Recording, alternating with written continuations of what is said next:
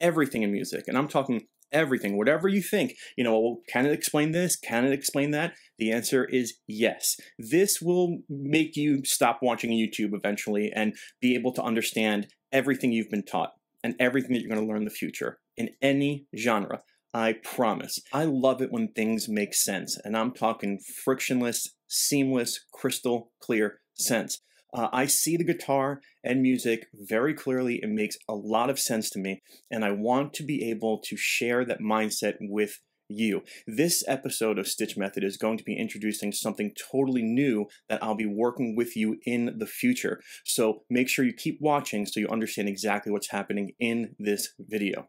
All right, music theory and guitar have been twisted and turned and made into this game of telephone over hundreds of years. There are so many different tangents and ways to explain what's happening on this guitar neck and in music. And I'm talking from songwriting to looking at tablatures to reading music to breaking down your favorite songs to improvising. I'm talking all of it.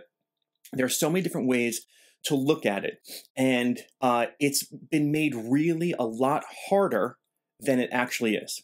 And so today I'm going to introduce to you a framework, a mindset that's not going to challenge any sort of theory or knowledge that you have. What it's going to do is it's going to put it in perspective and have it make sense for you to keep on learning in a structured, crystal clear way. All right. So what is this thing I'm talking about? Well, it's called the Master Music Formula. It is popping up on your screen right now. Now, just to let you know, all of music, and I'm talking all of music, every nook and cranny, inside and out, up and down, can be explained through this framework, which is music equals scales and or chord tones happening at the same time over chords plus the human element.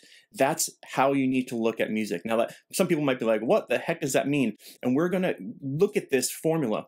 We're going to look at, in future videos, chord systems, scales, songwriting, melodies, harmonies, genres. Everything is going to be explained through this formula. Again, music equals scales and chord tones over chords plus the human element. And I'll give you a brief example of some things that pertain so you can see it work, but this formula will be appearing on my channel nonstop to help you understand what you've already learned, things to learn in the future, and how to really command this instrument the way you want to. This is by far the most powerful and potent musical structure that I've ever come across. I came across this about a decade ago, and before I even started StichMethod, I was teaching workshops and doing this, and even it's part of my Never Lost Live workshop, and now I'm bringing it to the world, all right, because I really want you guys to really understand this and play your guitar and play with confidence.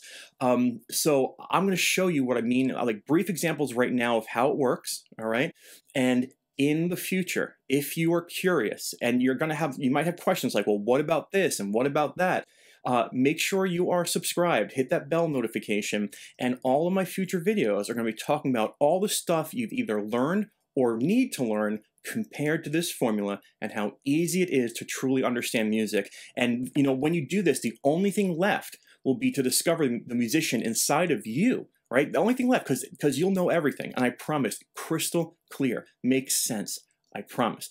All right, so let me just show you a couple things. This master music formula can zoom in or zoom out. And right now I'm going to kind of have it zoomed out the whole thing. And in the future videos, we'll kind of zoom in and it'll all make sense. But, let's just take a quick gander. What do I mean by this stuff? Well, it's very, very simple. Let's look at that master music formula and let's look at a G chord.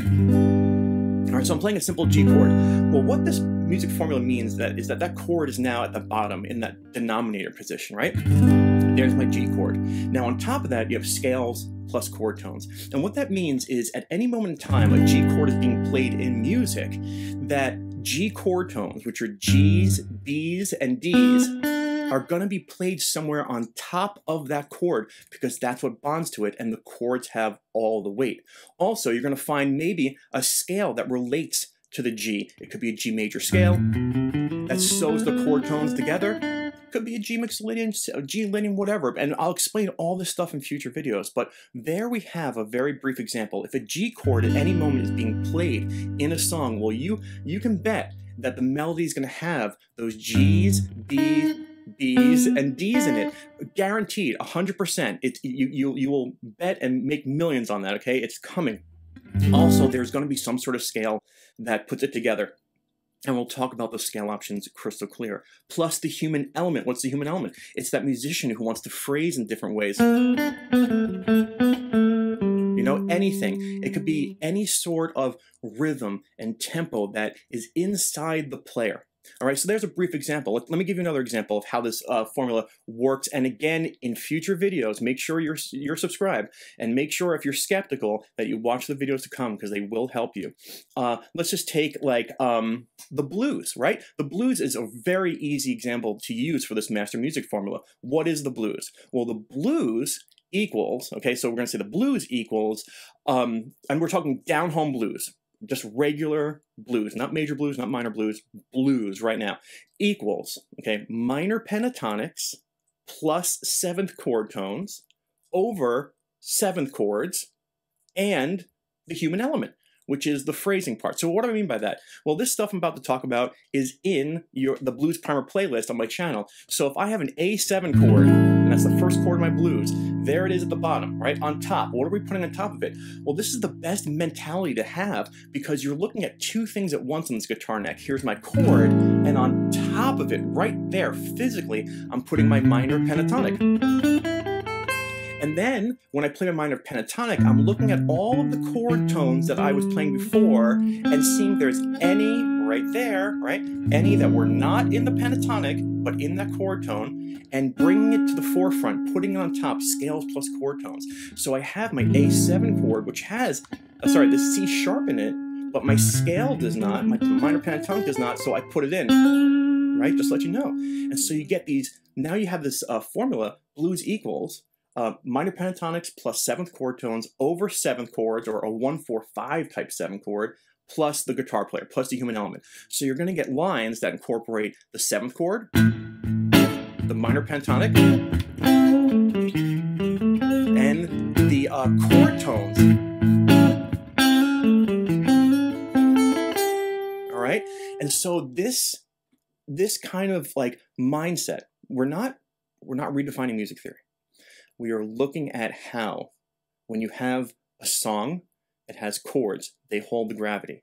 On top, you have to have some sort of scale that relates to the chords, and again, I'll show you how easy it is, plus those chord tones that make the melody, plus the musician. All right? I'll show you one last thing before we go. And again, this video is just to say, hey, keep watching my channel. Make sure you're subscribed. We are going to revolutionize the guitar learning community with this formula, I promise. And you're going to be unstoppable no matter what you want to do. So if I took, we can use it with modes, right? Let's just say we take a famous Grateful Dead song, which is A, G, and D. Now, make a long story short, that's an A mixolydian progression. That's in the bottom of that formula. The chords, we have an A mixolydian progression, we have A, G, and D. And you go, okay, that's mixolydian, all right? On top, what kind of scales can you put on top of mixolydian? Well, I happen to have a course popping up right here that tells you all of the different scales you can put on top, that different top portion, the numerator, right? And so, scales plus chord tones. Well, if it's an A mixolydian progression, I can put an A mixolydian scale on top of it, plus my chord tones. So when the A is coming, I'm looking at that A.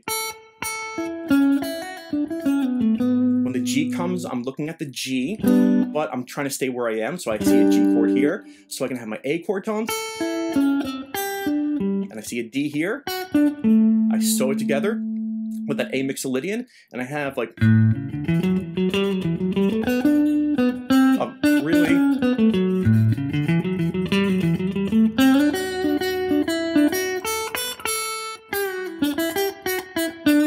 what you heard right there was me keeping track of the chords, that bottom portion of the formula, putting on top the right scale and hitting the chord tones at the same time, giving it some phrasing and how I feel as a guitar player. And again, everything in music, and I'm talking everything, whatever you think, you know, well, can it explain this? Can it explain that? The answer is yes. This will make you stop watching YouTube eventually and be able to understand everything you've been taught and everything that you're going to learn in the future in any genre. I promise.